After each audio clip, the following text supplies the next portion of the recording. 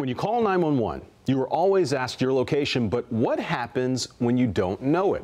What used to be problematic and more time-consuming is no more from Mecklenburg first responders. It's all due to a new system that can track exactly where you are during an emergency. Hunter Sines joins us from Medic headquarters with how this new system works.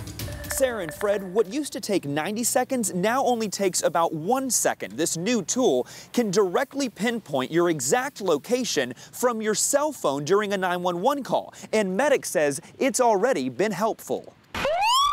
County 911, what's the address of your emergency? Ambulance and police, please. Where at, sir? Location and time, both critical in any emergency. Time is tissue when it comes to heart patients. Paramedic Lester Oliva knows that reality all too well. Medic and County Fire, what is the address of your emergency?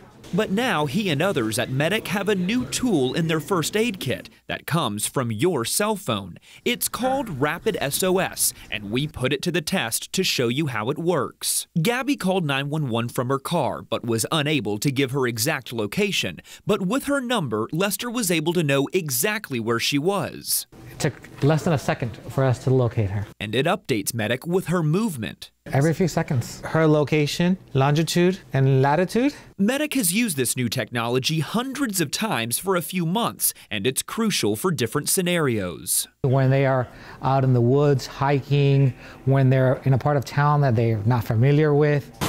First responders were even able to pinpoint the exact location of a call coming from an island at the Whitewater Center. Was that capability here 10 years ago? No, 10 years ago, a lot of the phones didn't even have GPS. Instead of a broad area based on cell tower pings, Lester says this can even pin the exact tower someone could be calling from in Uptown. It's a whole lot more accurate. A life-saving tool now in your hands and the screens of first responders. All you need is the latest iOS update on your cell phone in order for this to work. First responders say they will only have access to your exact location 5 minutes after the phone is disconnected in case they lose you during an emergency.